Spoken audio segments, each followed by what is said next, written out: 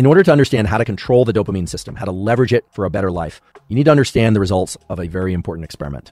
This experiment was able to separate pleasure from motivation. It's a very simple, but like many simple experiments, a very elegant experiment. What they did, and this has now been done in animals and in humans, they offered rats food. It was a food that they particularly liked.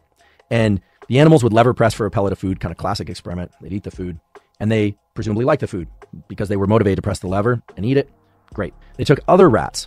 They eliminated the dopamine neurons. You can do this by injection of a neurotoxin that destroys these neurons. So they actually had no dopamine in their brain. They have no ability to release dopamine.